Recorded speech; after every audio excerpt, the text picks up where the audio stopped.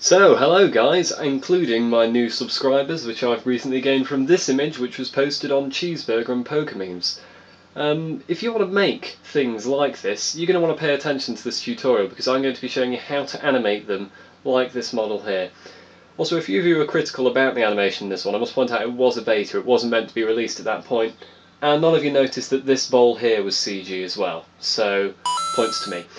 Let's get started on how to animate your models and do a few other fancy things with armatures.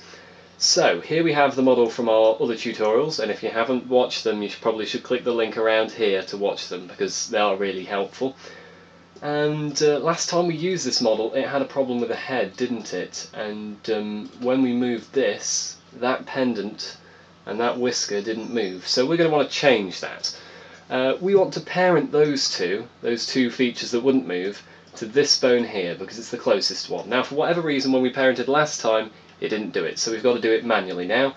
I'll show you how to do that now. We just need to note down the name of the bone that we want it to be parented to. So it's bone 0.004 as it says down here. The first bit's the name of the armature, which is just armature, and the second bit's the name of the bone, which is bone 0.004, bone decimal 004. So now we click on our model like that, and we tab into it, press A to clear the current selection, and we go, as in the first tutorial, over here to the object data thing where all the vertex groups are. Now we want the one that says bone 0.004, which I think is probably somewhere around here after 3 but before 5, as 4 normally is. So now we've got that selected, we want to select all the vertices which are in this group. Now bones work by basically saying, is it in this vertex group, and if it is, this bone's going to move it. So we want to add the pendant thing up there and the whisker here to that group. So we do that like we did in the first tutorial by first going into a lot more visible thing, the wireframe thing. So we select more than just the foreground, and then box around that, and just click it, box around that. It doesn't matter if you double select things that were already selected, they won't unselect or anything. And we want to do with that top whisker here. So if we hit that and that, and then we just hit assign here to assign those vertices to that bone, and we can tab out and move into a solid point of view. Actually no, let's go texture, let's go the full whack. And if we click on that bone there, or even that bone there for the neck, we can click that and it will now stay with the armature. So our head is now fully moving the head and everything else, and our ears still function and everything like that. They even move along, and that kind of thing. So, we've fixed broken armatures already. That was quick, that was easy. So now we want to animate them. Now that is going to be a bit more tricky, but still not too difficult. So, let's get on to animating this model. We're going to need a few more windows to do this. In fact, we're only going to need one more. So if we right click down here, split the area, and if we go to our selector thing here and we choose the dope sheet, this is the area that shows the keyframes for each bone and the frames that are actually running. Now the frame that we're on is shown down here, as well as down here, and down here, and down here. So if you're not sure what frame you're on, check there, or there, or there, and you'll find out pretty easily. So basically what happens when you animate something is you put a keyframe in on a frame, and then 10 frames later you'll put in another keyframe and the computer can animate everything in between like that. So let's get on with animating our first action. It's going to be him nodding his head. So quite a simple one. So we want to make an action for him. So if we go down here in the dope sheet, move that in a bit, we go down here in the dope sheet, we can see a thing over here. If we use the scroll wheel while we're hovering over this bit, by the way we'll scroll left and right. So hit the dope sheet thing here and hit action editor. We are now in the action editor, so if we scroll a bit more, we'll see a list of actions. Or rather, we won't, because we haven't programmed any in yet, but we can make a new one by hitting this button here where it says New. And it'll say action as a default thing. Well, we're going to say our action is going to be him nodding his head once. So we'll set it to N-O-D for nod, hit enter. Okay, so now let's make sure we're on frame 0, and make sure we're on pose mode. And we want to make sure it records everything that we do on the frame that we do it on. So if we hit down here where it says the record button, automatic keyframe insertion, hit that. and this thing here will pop up. Now we also want to say what we want to record. Now I always put this at available, because basically that means whatever we change it'll add a keyframe for. If we don't change it, it won't add a keyframe. If we do, it will. So hit that to available. And we've got everything we need to animate him nodding his head. Except for one more thing which I'm going to say. Zero down here it says global. Change that. We want it to say gimbal.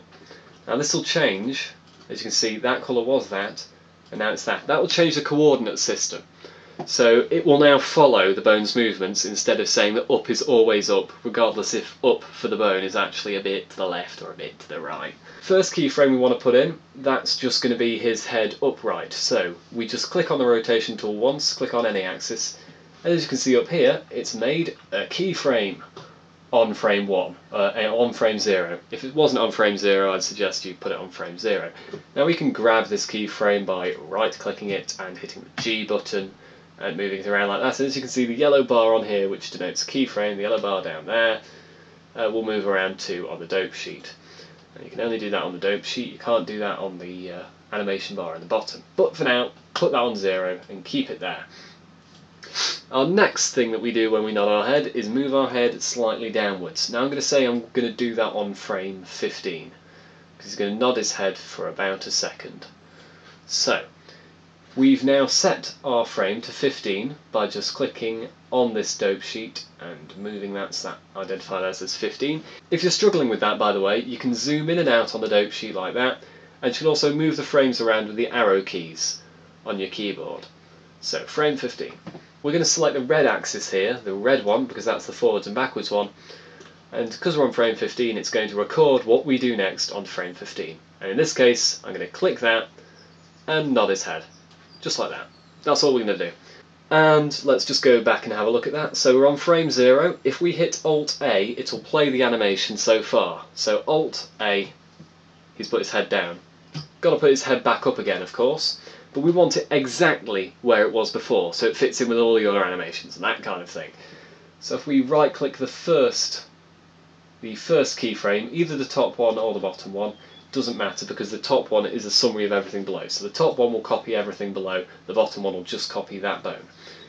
And if we hit Shift-D, we will copy it.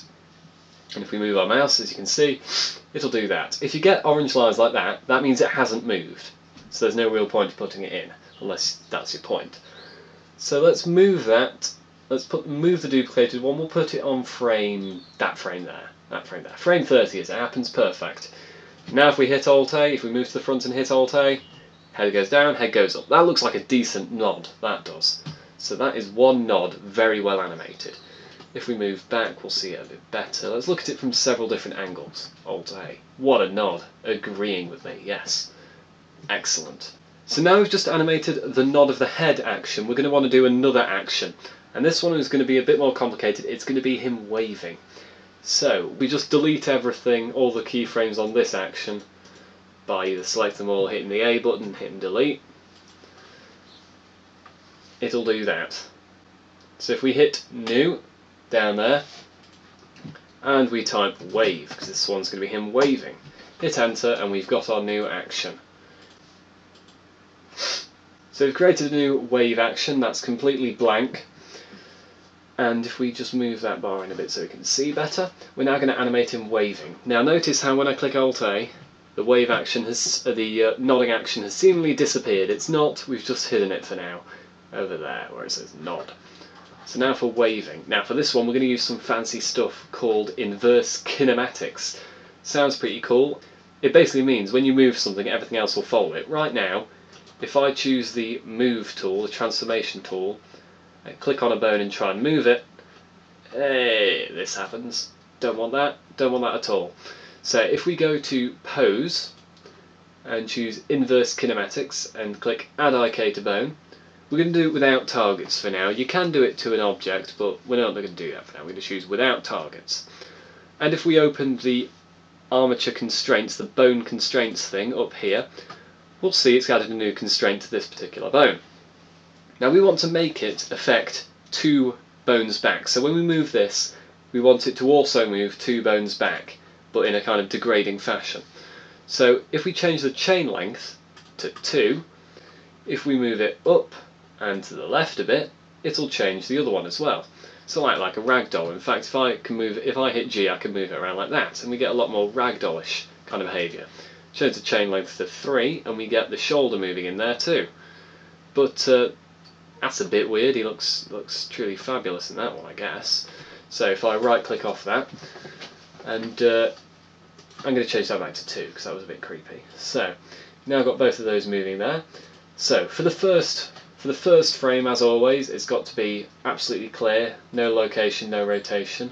So pose, clear, transform, all of them, and on for the other bone as well. Pose, clear, transform, all of it.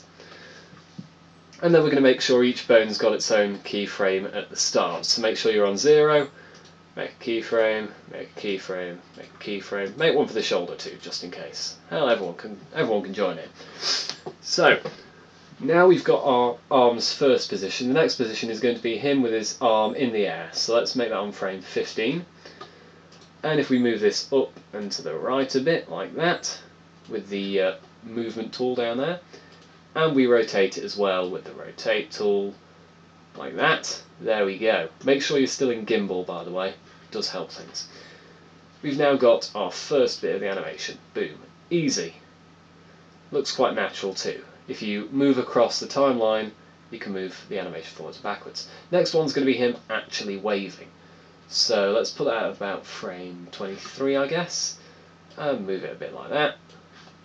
And then move on to the next frame, move it back like that.